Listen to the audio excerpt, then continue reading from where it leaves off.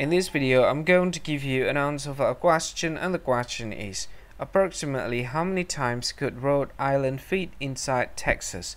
Well, I'll give you a list of the option, and here's a list of the option. The very first option is 21, the second option is 45, the third option is 102, and the very last option is 221. And the correct answer for the question is 221. Well, that is the answer for the question, 221. That's the answer. Hi, thank you so much for watching this video.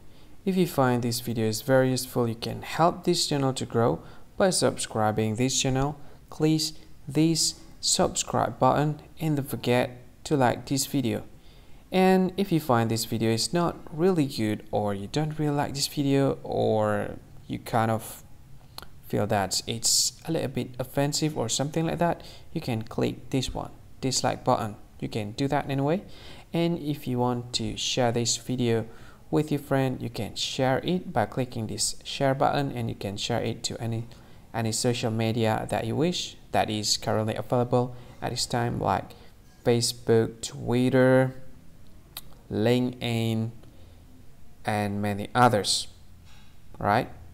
And if you want to add this video to your playlist, you can click this one. You can watch this video later, and you can find more options by clicking these three dots. And yeah, don't forget to subscribe. I think that's all of it. Thank you so much for watching this video, and see you again in another video. Bye bye. See you again.